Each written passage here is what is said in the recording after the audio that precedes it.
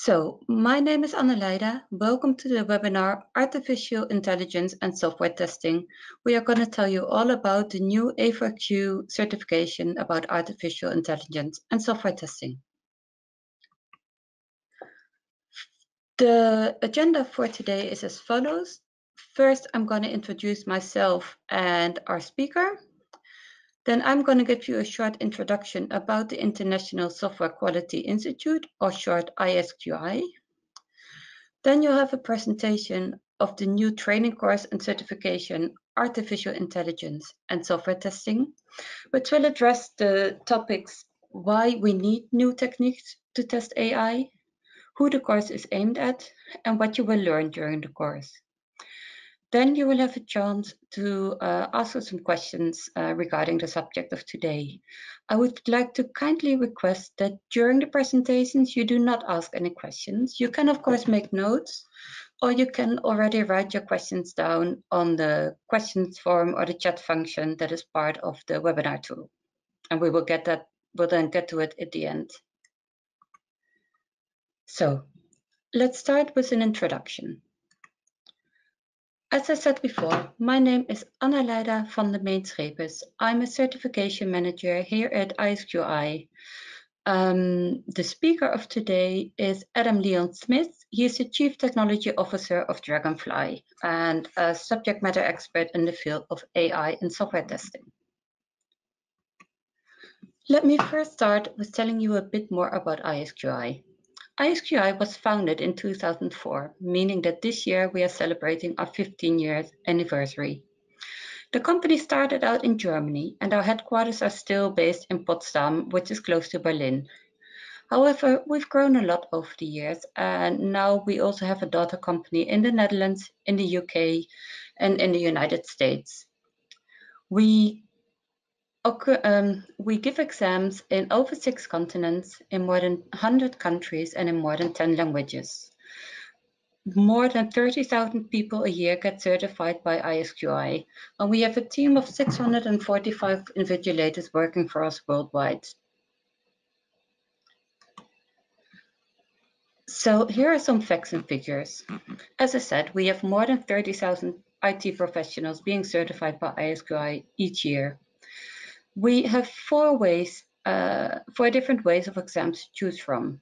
Paper-based exams, digital exams, which we call our so-called SMEX option, flex exams, which are remote proctor exams that you can take from your own office or house.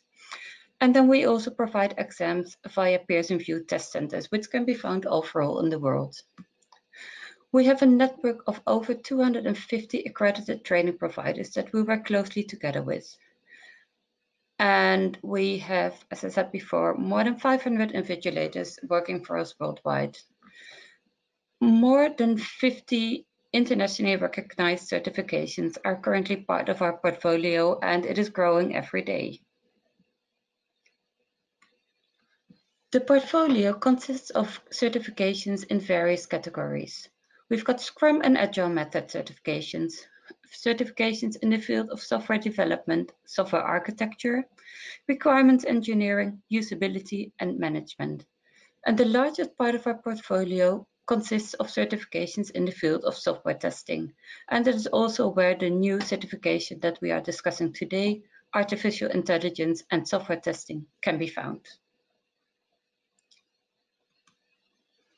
The role of ISQI or ISQI as a certification body is part of a structure that has been set up to maintain the quality and security of the whole certification structure. There are 3 major roles in this. ISQI is the knowledge auditor. We are the exam authority. We conduct the exams, we issue certificates, and we make sure quality assurances are adhered to and that there's ample data security. Then we work closely together with the knowledge generators, which are the program boards. They create the syllabus, develop the exam questions, and set up the exam structures and exam rules. And then we work closely together with training providers, or in this role overview, the knowledge mediators.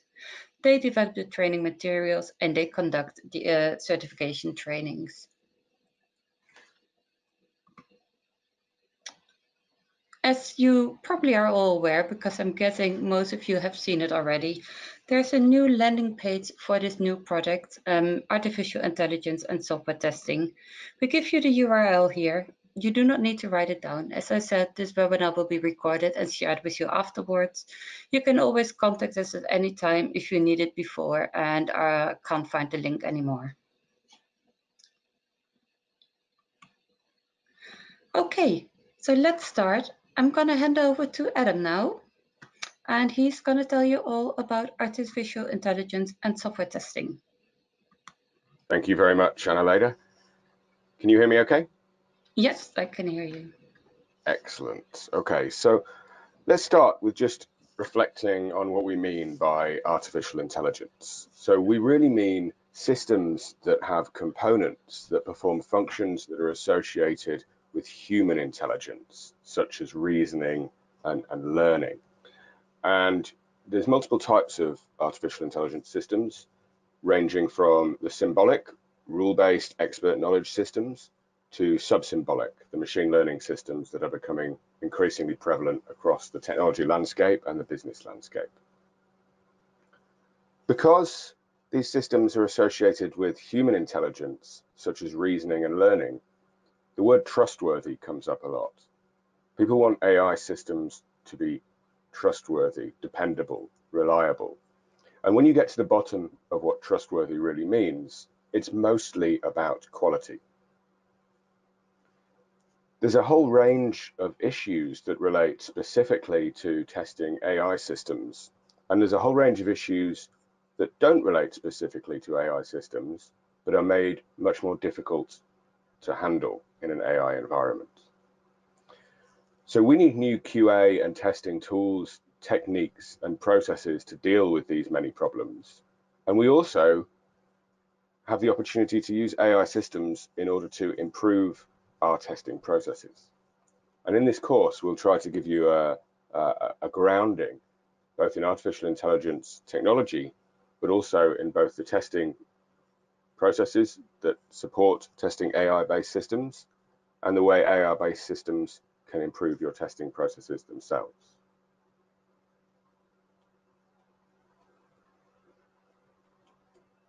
I'm unable to change the slide. If you wouldn't mind pushing us forward one slide, Anna-Leda.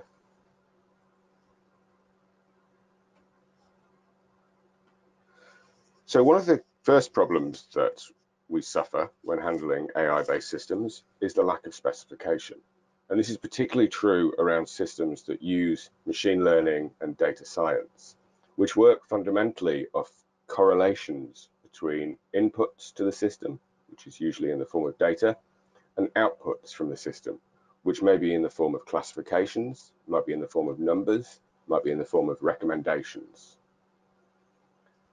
The fact that we need to specify these systems less in a machine learning context is great for developing systems and great for exploring data to see how you can force a machine to understand it and react to data, but it's not great for testers.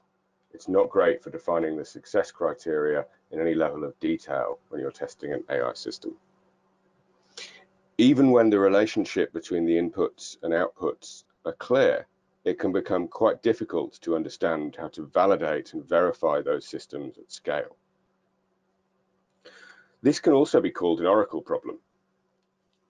And one of the things that fundamentally perpetuates throughout our course is the understanding of what an oracle problem is and the specific tools and techniques you can use to plan and execute testing when you don't have a clear oracle. The next problem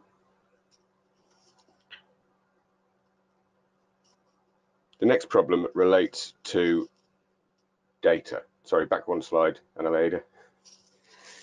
So in a AI-based environment where we have real-world sensors that are consuming data about the physical environment and making recommendations upon those, sorry, Anna-Leda, is the next slide. Hi, you should be able to move the presentation yourself. I gave you, yes. Oh, I can. It's just a bit of a delay.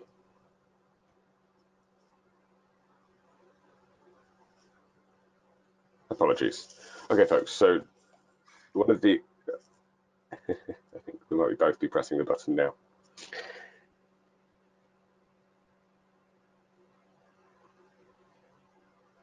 So another of the problems we have is the systems are often designed to mimic human capabilities.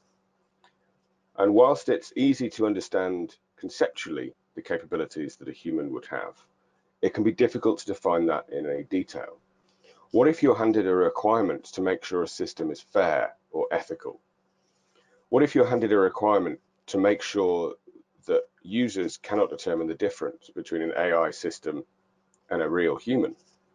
That's actually got a name. That's called a Turing test, which is one of the things we'll cover in the report, in the course. And this is a way of determining whether humans can tell the difference between an AI system and another human in a blind test where they aren't aware which is real. This is great scientifically and conceptually, but isn't practical in a world where we're stuck between this science fiction version of AI, the all-knowing, fully aware AI system that's able to interpret all the data that it has, and where we are now in a world with narrow AI, with small AI components integrated together in order to produce an overall system.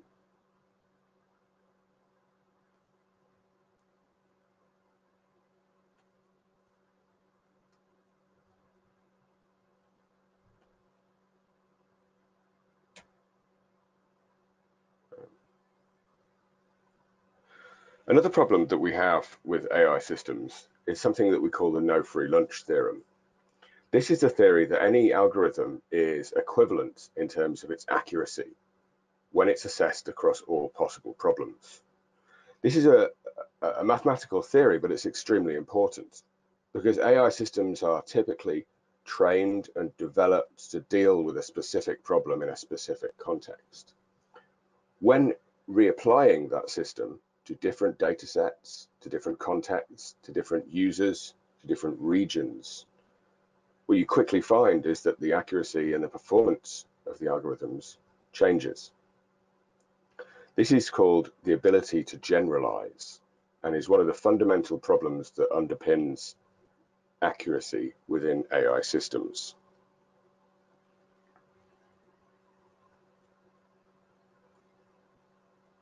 One of the other problems we have is where we're writing systems where we don't know the answer, and we're writing the programs in order to find out that answer.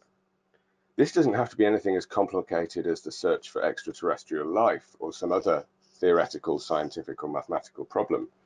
It can be as simple as making recommendations to humans where humans have a different view of those recommendations. And that might be from an expert perspective or an end user perspective. Think about a system that makes a medical diagnosis. It's very difficult to prove that that system is right without consulting with experts.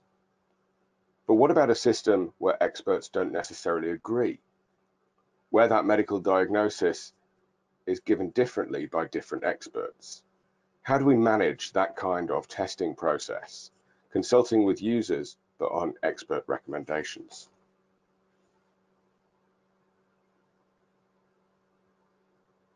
Apologies for jumping around the slides. I'm getting the hang of it now, I think. One of the other problems we've got is something called drift. So many AI systems, particularly ones that use machine learning, rely on the correlation between input data and output data. And that mathematical correlation can change over time. To give a few examples, a system that makes recommendations to internet users may become less effective when social attitudes change. Perhaps something as simple as people's views about gender roles. Another example, very specific to testing, is if the models used in the system reinforce themselves using reinforcement learning based on what they observe. What if you run test automation very regularly focused on a particular area? Based on ISTQB Foundation, you'd expect to suffer from something called the pesticide paradox. But But when you have self-optimizing systems, the system will start to behave perfectly in the areas you're testing using your automated tests, potentially to the detriment of other functionality. So the more you test specific functionality, the worse other functionality will behave.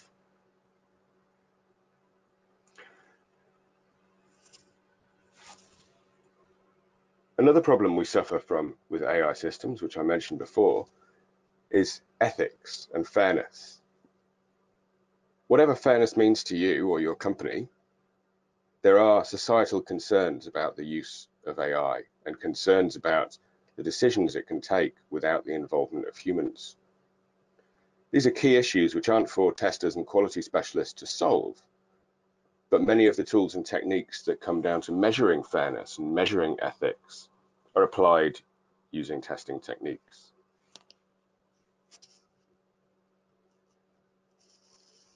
Another problem is something we call automation bias or complacency bias.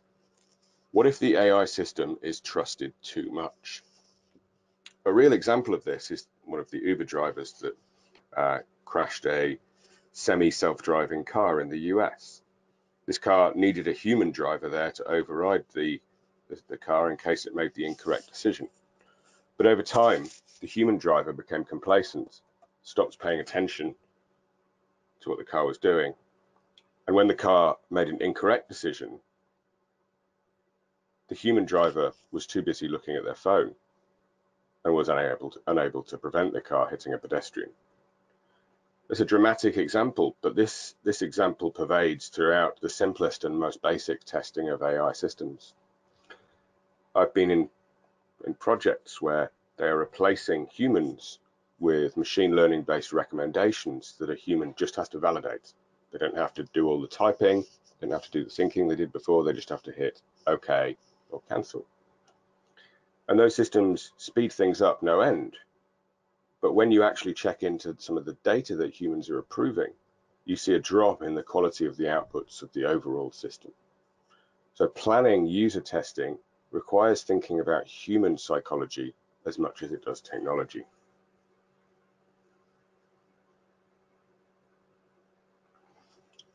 Another problem is bias, not in the ethical sense, but in the data sense. Machine learning models, which we're using to create automation without specifying the desired behaviors, work because they make decisions based on data they've experienced. All machine learning models are in some degree biased towards the data that's been used to train them, the data they've seen before. Exposing a model to a limited data set is a guaranteed way to ensure that you see bias in your final system. And I would describe this as the number one problem within quality of AI-based machine learning systems.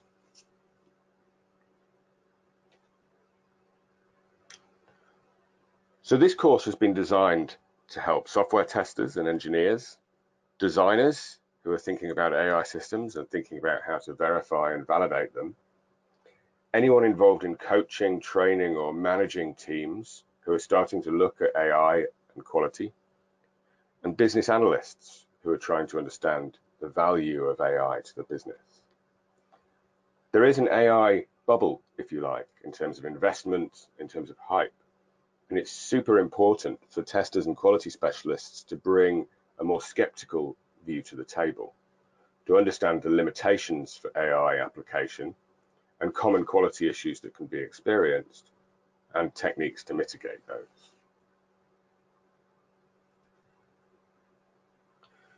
After going through this course and the certification, some of the key objectives are, first of all, to be able to perform testing activities, analysis, design, execution on a system that integrates one or more AI-based components, but also to look at AI-based testing approaches and to be able to look at using AI to support your testing activities in the context of your organizational goals.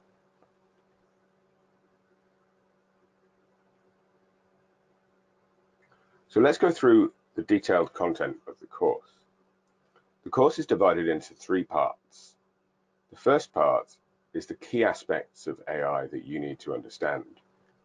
So as I said before, AI systems are systems which exhibit some human characteristics, such as reasoning and learning.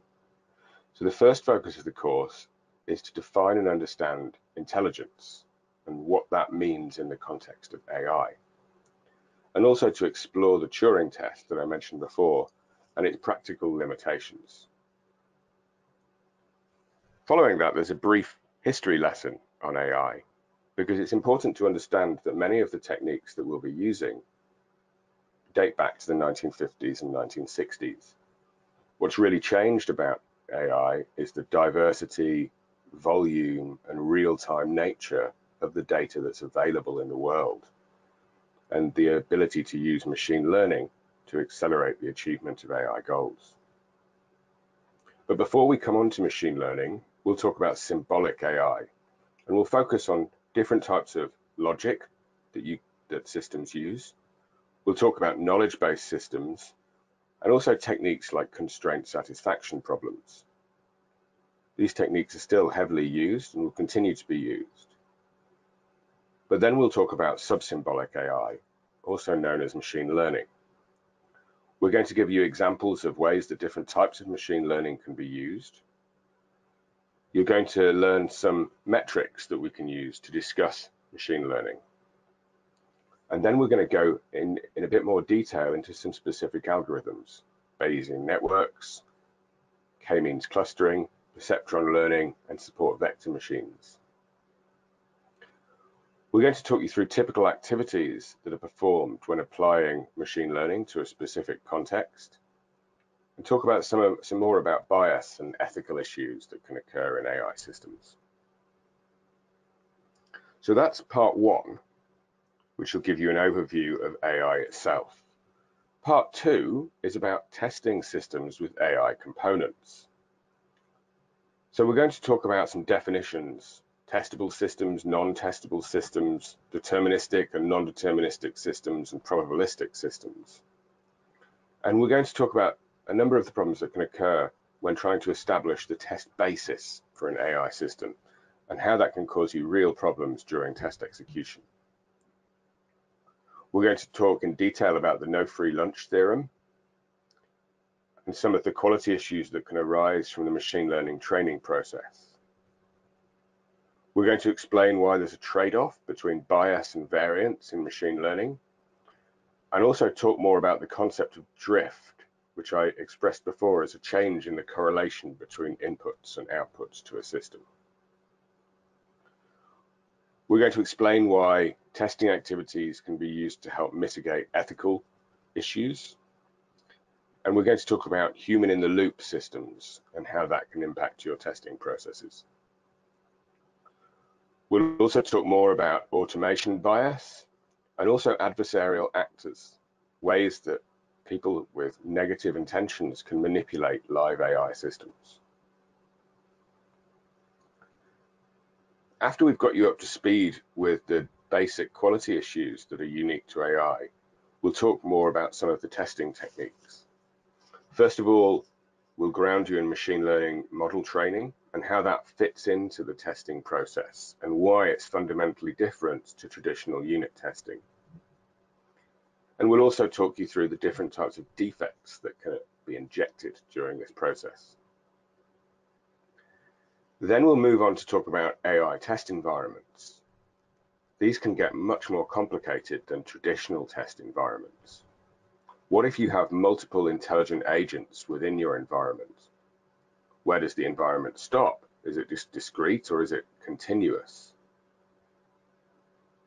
Do your agents react to a single stimulus, or is there an episodic, sequential nature to things? And finally, how does data play into your environment?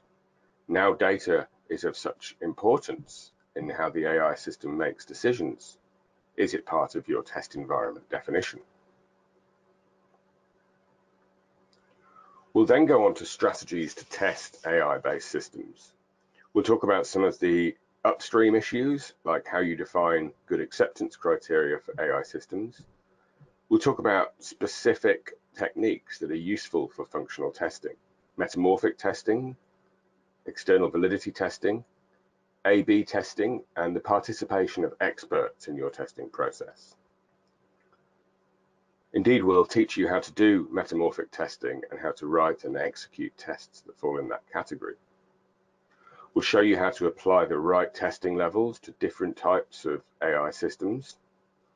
And we'll focus as well on the importance of integration testing. We'll also talk about acceptance testing. As I said before, the way humans use and approach AI is equally important to the behavior, the technical behavior of the AI system. And finally, in this section, we'll talk about testing techniques for looking for unwarranted algorithmic bias. And we'll show you how to apply some of the metrics that we initially covered in part 1 to your testing process. Given the more statistical nature of testing with sub-symbolic AI, we'll cover topics like statistical significance. In part 3, we'll cover how to use AI to support your testing process. So first of all, we'll explain why AI can't directly solve testing problems and how it won't replace test analysis. We'll talk more about testing oracles, and we'll go through the different tasks in testing and quality assurance where AI can be useful, and talk about specific algorithms you can use for things like test data generation. We'll cover how to use AI in different levels of testing, whether it's component testing, integration, or system testing, and cover some of the additional techniques such as visual test automation and identifier selection.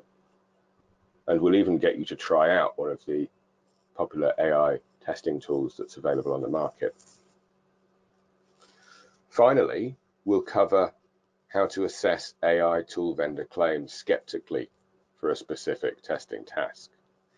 During part 1 and part 2 of the course, you will have gained an understanding of some of the key quality problems that can apply to AI. And this part will allow you to apply your knowledge of those problems to assess testing tools.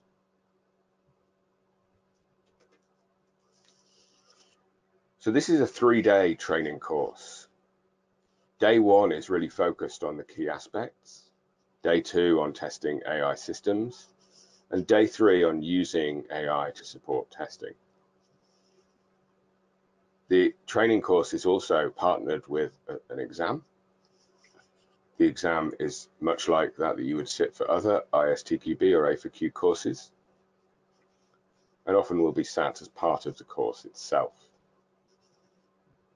The exam has 40 questions and a pass mark of 65%, and this exam is conducted in English.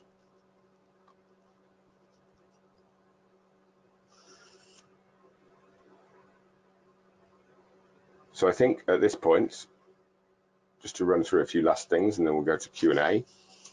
So the training course will be offered by ISQi partners.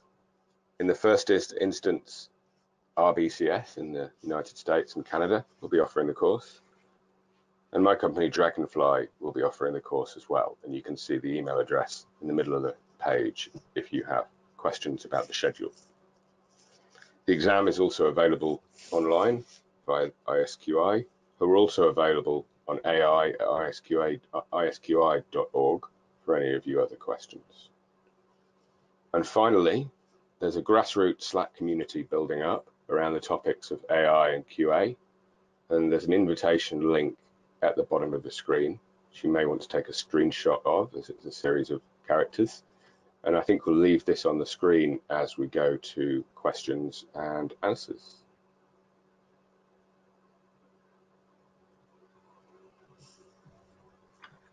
All right, thank you very much, Adam. If anyone has a question, you can either raise your hand, and if you're not sure how to do that, you can type your question into the chat or into the questions part. So I have a question coming up already, Adam. Which types of AI systems will this course be useful for? That's a great question. So we've tried to cover as many different types as possible. So not just machine learning systems, but rule-based expert systems as well. Within the course, we'll talk about some specific examples that you'll do practical exercises upon, and we'll cover planning testing on 3 different types of system. So one is a recommender system, another is a physical system that operates in the real world, for example. So we aim to cover complex systems that deliver automation without specification, and also systems that apply human characteristics such as reasoning and learning. Adam, do I need to be able to code to take part in the training? Thanks. You don't. There is some code that will be displayed during the training course, and this will be explained by the trainer. There is also some use of tools, which it might be useful to have an understanding of, say, HTML, but it isn't a prerequisite to be able to code. And part of that is because machine learning doesn't use a lot of code. It's primarily using data.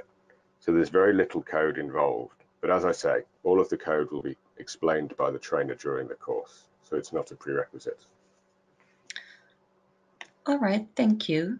So I've got a question here from Paul, and he's asking if the exam is offered at any of the other training vendors. Do you mind if I answer that? Go for it. Okay, well, at the moment, because the certification is quite new, it is offered through RBCS, and Dragonfly is currently preparing a training in the UK or Europe. But we are currently talking to other training providers who are interested in becoming certified and offering the training. And if you are a training provider and are interested in the product, you can contact us at any time, and we'd be delighted to start working with you as well.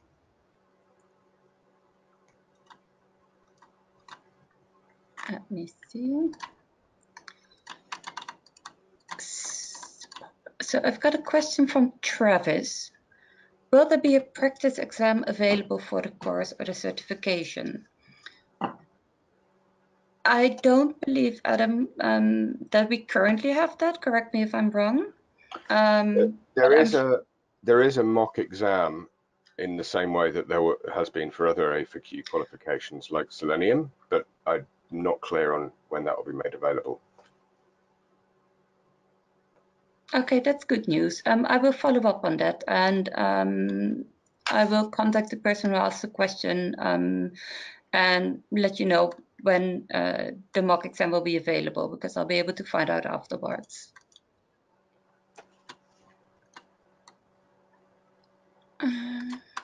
Okay. How much hands-on is there at the course is the next question. There is some hands-on during the course. One example, as I said before, is using an AI testing tool in order to perform some testing. There is quite a number of group or solo activities relating to analyzing a system and identifying the correct testing strategies. But there is not a significant amount of hands-on machine learning, if that's the question. All right, thank you. Do I need to take the ISTQB Foundation exam to attend the training? It would be recommended that you have a good understanding of testing principles. We have assumed that anybody going on this course will have ISTQB Foundation or an equivalent level of experience and knowledge of testing terminology. All right, thank you. Let's see. The next question is, what tools are you using at the course? So in the, we use a tool called Jupyter Notebook in order to demonstrate interactively the use of machine learning. We use an open source tool which is an AI-based test automation tool. Those are the only tools that we use during the course of the course, except PowerPoint, of course. Thank you. We just got one more question. How does the course align with delivery methods, e.g. waterfall versus agile, etc.? Well, that's a good question. So I think we are 100% independent of delivery methodology. I don't think we specify any requirement about the sequencing of the project. Now, that said, people obviously think about testing levels differently in an agile context. People often do multiple levels of testing within a sprint. So as long as you're comfortable with the difference between how things are discussed in, say, ISTQB language versus how they're applied in an agile context, you shouldn't have any problem at all.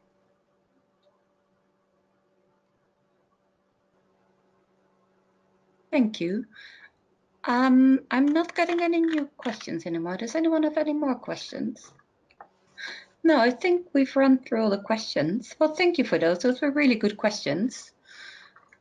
Adam, is there anything that you would like to add to everything we've said before we end the session? I think just one thing, the use of AI and the applicability of testing to AI is one of the #1 problems being experienced by the AI development and design community. So I would personally recommend anyone who is working anywhere near an AI system, even if you don't want to come on this course, is to investigate some of the topics that I've talked about today and start to bolster your own personal knowledge, as this is probably the next boom in software testing. All right, well, thank you for that. And thank you very much for the presentation. If anyone has any questions that you didn't think of this morning but would like to ask us, you can always email us at ai@isqi.org and we'll get back to you as soon as possible. As I said, this webinar has been recorded. It will be made available to you within, say, the next week or so. Again, if you have any questions in the meantime or are interested and want to learn more about how you can get certified training provider, for example, or certified as a candidate, contact us at ai@isqi.org. Thank you very much for attending this morning, and I wish you a very nice day. Thank you.